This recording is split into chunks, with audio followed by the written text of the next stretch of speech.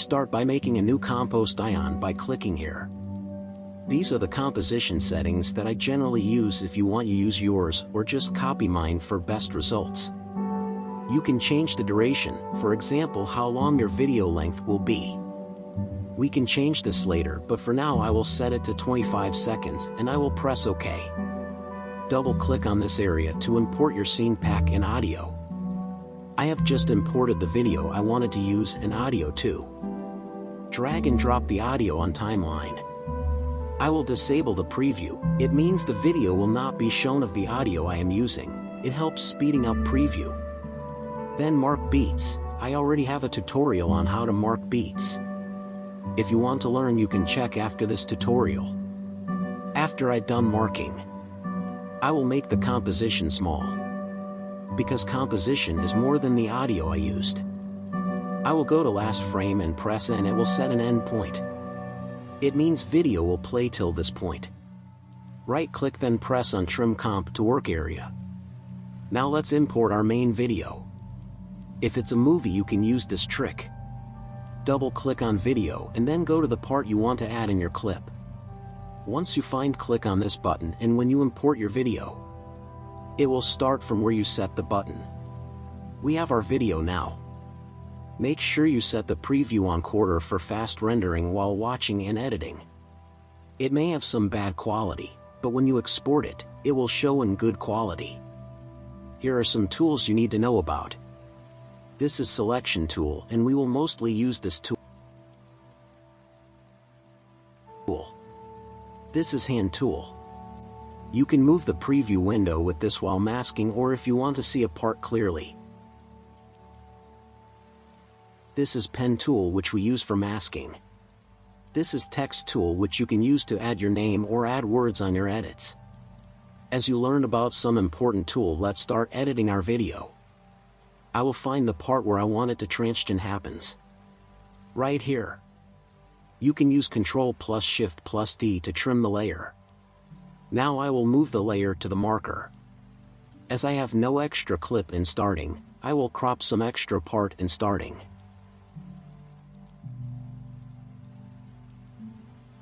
Disable the audio on video layer, so the character or background music doesn't mix with audio. I will now scrub through the video and see which parts one need and which I don't. You can zoom in and out with this in timeline. As my video was 4K and composition was 1080p, so my video is zoomed in. To zoom out all videos at once, select all videos and press S on your keyboard and change the number. Now let's find the best part and trim them according to the beats. You can select a layer and press the delete button on your keyboard to delete the extra layer. Let me speed the part to save some time, but this is exactly same steps, just find good steps and trim using Ctrl+Shift+D.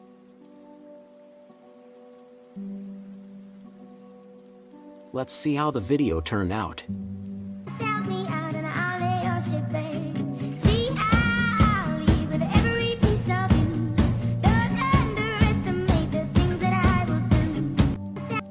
Some parts look weird, but we can fix them using Twixtor. Right-click on video and precompose the layer. You must follow these settings. Many people have a question that why we pre-comp layers. The answer is when we crop the layer, it's still a part of video from which we crop it, so it used the frames from deleted parts, but when we precompose it becomes a separate layer with its own properties, and even we can go inside the precomposed layer and replace the video without affecting the effect on the precomposition. If this look kinda hard to learn, then just don't worry, you will learn with time, everyone does. Now precompose all layers one by one. Now I will add the Twixtor. I also have a tutorial on Smooth Twixtor. You definitely should watch that to understand how Twixtor works, but for the sake of tutorial I will show you real quick. Now just follow me.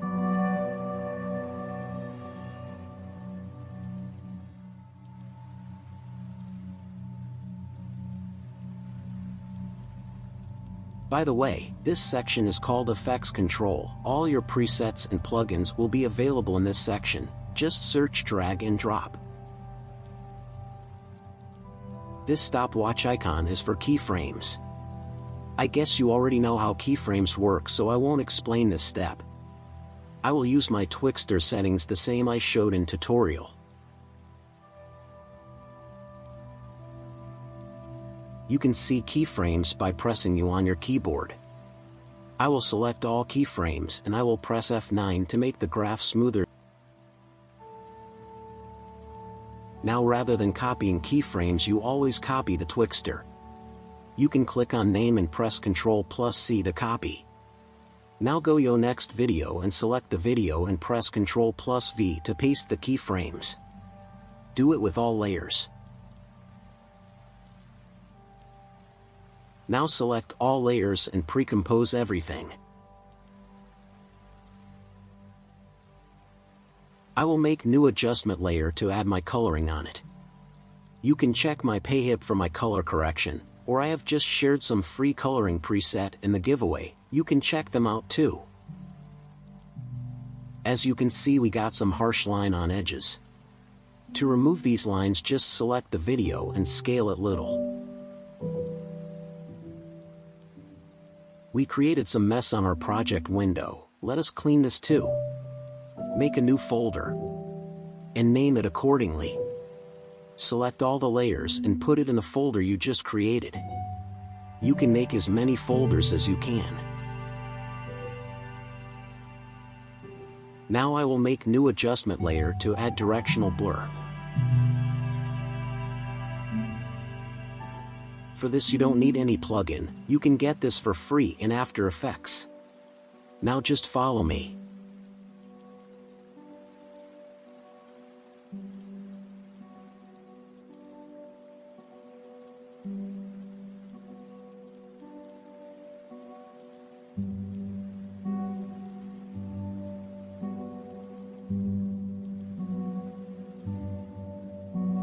I will follow the keyframes and paste them on all beats. There are some black parts on directional blur, but we can fix them by using motion tile on video.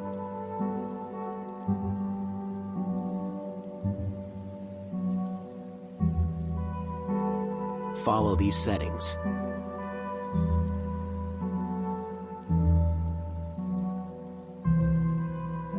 I will precompose everything again.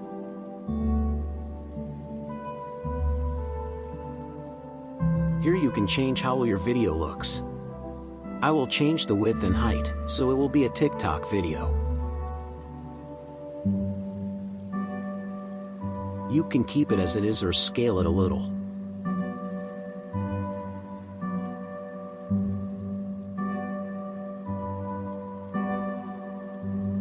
Or just select the layer and press R to rotate it 90 degrees.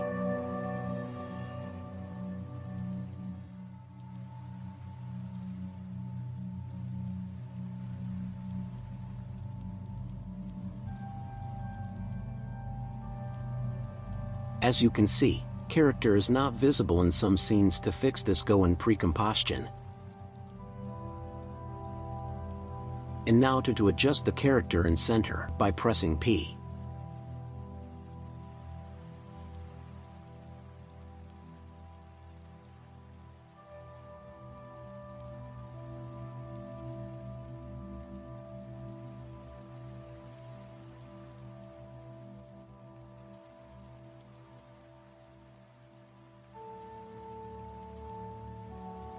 I forgot to add watermark, and just select text tool and type your name.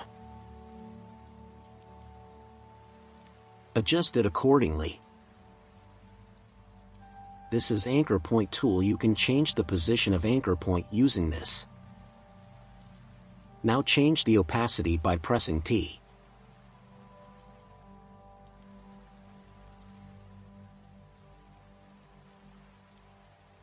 Fade in and out, just press T and then set keyframes like I am doing.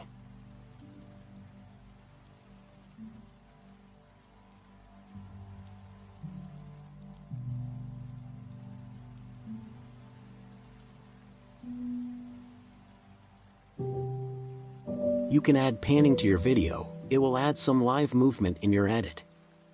I have shared some free panning in my giveaway you can download for free.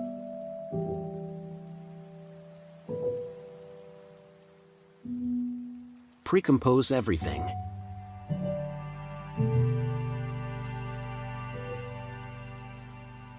Export them via After Effects or Media Encoder. Sorry, I can't share the export settings now, but I will make a different tutorial on some good export settings for TikTok and Instagram edits. And that is it.